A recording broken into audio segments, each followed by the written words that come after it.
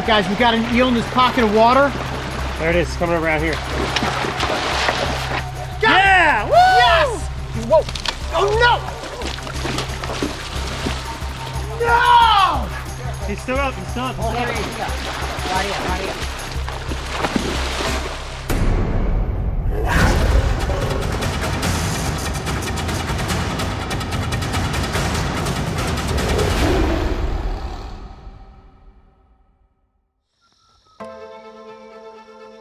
As the sun sets upon the wild lands of Australia, a world of elusive creatures slowly emerge from the shadows.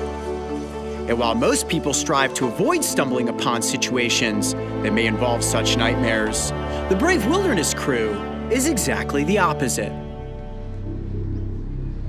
Well, guys, as you can tell from the lack of light, it is nighttime. But the good news is that tonight we're headed out to search for some epic creatures. I've got my flashlight and this giant net. You may be thinking to yourselves, Coyote, are you in Costa Rica heading back out after that giant freshwater prawn that got away from you? No, we're in Queensland, Australia, and I've got one target species in mind, the Australian Long Finned Eel. Mark, hop on off that platform there and into the water. Come on, buddy, the water's nice. It's cold. Woo-wee. Yeah, All the right. water is cold, but that is perfect for finding these freshwater eels. So if you guys are ready, let's head upstream and see if we can catch one.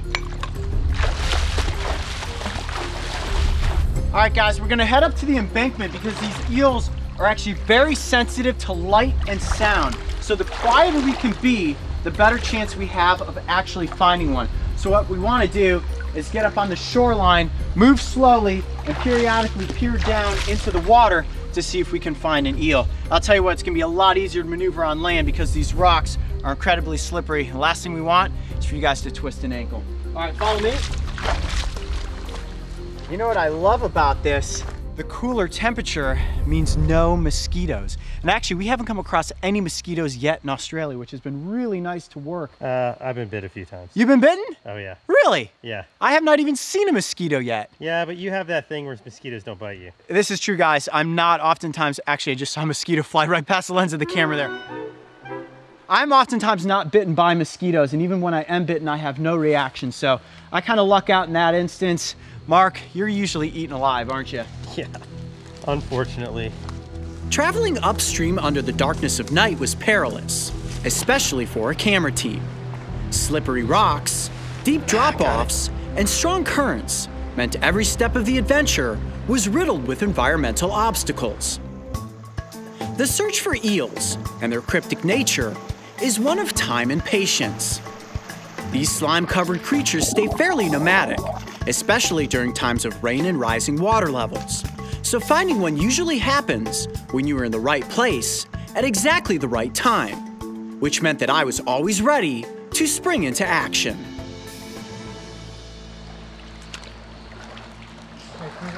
Upstream here. What up? Oh, I see it. I see it.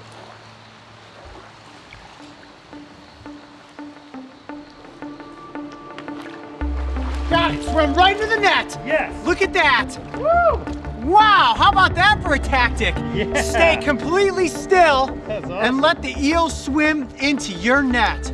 Wow, and that is considered a small one, and it's about 1.5 feet in length. Okay, let's bring it up to the edge of this embankment and take a quick look at it. We definitely have to catch something bigger, but any eel is worth taking a look at.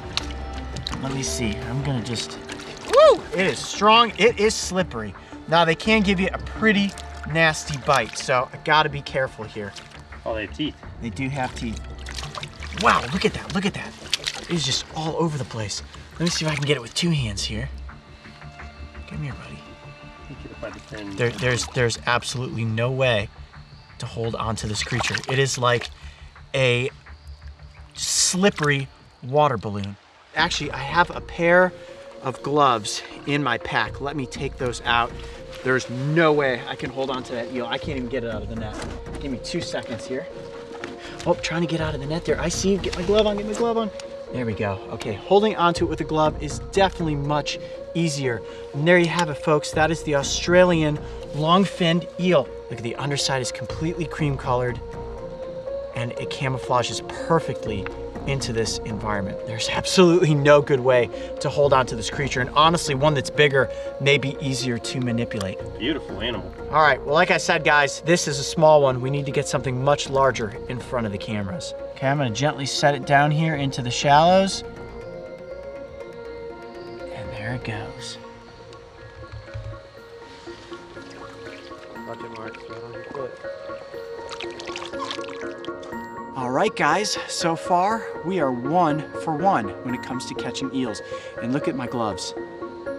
They are completely coated in a thick layer of mucus. I feel like I've got ectoplasm on me from the Ghostbusters, like I've just been slimed by Slimer. Let me wash some of this off. I think these are gonna be the last time these gloves are used. Is gonna be for this expedition. All right, let's keep moving. I consider the long-finned eel to be a quintessential river monster. And I knew that for this animal to live up to that iconic reputation, we needed an indisputable giant. Deeper into the night we ventured, flashlight beams scanning the water's surface as our eyes peered through the rippling current, hoping to spot the slithering shadow of a giant eel. All right, guys, we got an eel in this pocket of water. It is moving water, though. This is gonna be a difficult catch. Are you guys hot on cameras? Yes. Right here, it's starting around. This pocket, man, it is hard to see. Oh, this could be a tough catch, guys. Right there.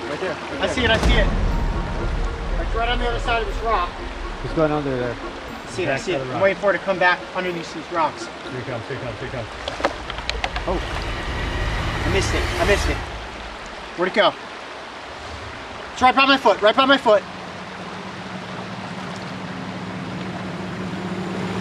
It's going harder than that. Oh, I missed it. No. Where'd it go? He's right in these rocks here somewhere. He might have gone down this edge of the creek, though. Hold on. I'll see it. Hold on, hold tight. Stay in that pool. Let me look in these rocks. If anything, he came down into this next pool. All right, he's in the current. Move down this way. The dizzying search carried on for what seemed like miles and miles of river as we continued to battle the onslaught of environmental obstacles. Then when it seemed as if our chances of spotting and catching a giant eel had disappeared into the night, my moment of anticipated triumph materialized from the shadows. Right on my foot, hold on. There it is, coming around here. We just set it up. It's on land. Got it! Woo! Yes! Woo! Yes! Wow! Up on land. That was a dangerous maneuver. I almost slipped, but it went right into the net. Can you believe that? Here, let's go back here on this flat land. Man, that is an awesome eel. Whoa! It is slippery, guys. Be careful. Back here. We're back here? Okay, Yeah. this is perfect. Woo! Yes, we got one. Wow. All right, this is good. Dude, we got one. That was a long time coming, man. Now, let me take my pack off for this. Oh, buddy. Wow. That is a 3-hour expedition turned in with success. Let me introduce you to the Australian Long Finned Eel. There it is. Come here, buddy. Incredibly difficult to hold on to. Whoa! Oh, no! Oh. Did you get it? He got away. There he is. No! Be careful. He's still up. Oh, there he is. Yeah. Right here. Yes! Yes! Redemption! Redemption! You guys might remember the time that the giant freshwater prawn slipped from my hands and got back into the river. Not happening tonight with the giant long-finned eel. Okay, let's back up a little bit further away from the water. Clearly they are too slippery to hold. Your knee okay? Yeah. Woo! Okay. I promised it was going to get exciting. I was just about to say, man, I had a flashback. Oh, it's to getting the away prawn. again. It's going to get away again. No. Dude. It's getting away. Hold on, I got to get it in the net.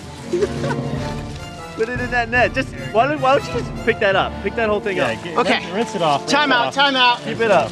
No need to put it down.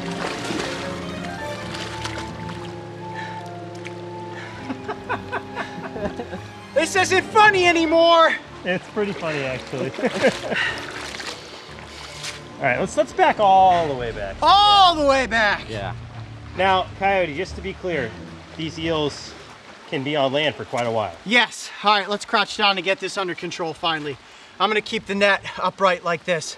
Now, fear not, these eels can stay out of water for a substantial amount of time. In fact, hours upon hours, because if they become stranded in a pocket and they want to move to a body of larger water, they can actually crawl over land. And as you saw, it shot up out of the river onto land to make an escape. They are extremely quick. Okay, I need to rethink this situation so that I can actually get it out of the net and that you guys can see it. All right, look, it's staying still now. I'm gonna gently set that down. Okay, now I do want to get it up out of the net so you guys can get a good look at it. I'm trying to just let it get acclimated and get calm. And actually, one thing that we can look at first without me actually picking it up is where it gets its name, the Australian Long Finned Eel. Look at this dorsal fin that runs along the length of its body. I'm gonna very gently, Mario, you got an okay shot there? I'm gonna gently just sort of peel that fin up. Can you see that? Oh yeah. That is where the name Long Finned Eel comes from. Now there is a short finned eel also here in Australia. They are quite a bit smaller than this variety, and it is that long dorsal fin that easily distinguishes it from the short fin variety. Now, these creatures are most active at night, out right now hunting, and they are voracious predators. All right, come here, buddy. Let me hold you up just a bit. I'm gonna try to get a good hold on it. They are all muscle, very powerful. And what they're feasting on is small fish, invertebrates. They will even take things like frogs and snakes if they can catch them. And an eel of this size is about halfway to what they can ultimately turn into. And at a maximum length, they can reach close to 10 feet in length and weigh about 50 pounds. Now here's something really interesting about the life cycle of this animal. It's almost opposite that of a salmon. So you know that salmon swim out of the ocean and upriver to do their spawning. These creatures actually swim out of the rivers and creeks and back into the ocean where they do their breeding. Now, once they have bred and the smaller ones are born, they are actually called elvers. Yeah, kind of like an elf. An elver will then swim back into the creek system where they will spend several years growing to about this size. And like I said, this is about medium. They can grow to be about 6 feet in length in the river systems, and it's really the ones that become marooned in pockets of water that they can't escape from that grow to that maximum length of around 10 feet and 50 pounds. Wow. That's a very healthy eel. That is a very healthy eel. And you can see there are two little sensory organs right on the front of its face there. Almost look like the barbels on the front of a catfish. And they use that to sense their environment, vibrations beneath the water's surface, and that helps them detect their prey. Now, they have the opportunity to be ambush predators or nomadic predators, and an ambush predator is something that waits for its prey to come to it, but based on the strength and speed of this creature, they can easily chase after something like a freshwater prawn or a fish. And you'll notice that coloration, that speckling, green and black, drab olive, allows it to stay perfectly camouflaged within the shadows, the algae, and amongst the rock structures here in the river. Oh yeah, you're trying to make a run for it. Wow, and it is taking all of my strength right now to hold this eel still. Wow, it is so powerful. You see that twisting move that it's making there? It is just trying to get itself out of my hands and back into the river. Woo! All right, let me set it down in the net there for a second. Ugh, look at all that mucus coating my gloves. Now, you get a good shot of the tail there. It's like a big oar. and that's what allows these creatures to quickly propel their bodies forward in the water. And they can move downstream or upstream, and they can perfectly maneuver their bodies and manipulate them around the rocks to fit into small crevices. And like I said earlier, up underneath embankments and beneath flat rocks is where they will hide during the day. Again, this is primarily a nocturnal creature, and sure enough, it took us being out here for 3 hours before we finally came across one that was of decent size to get in front of the cameras.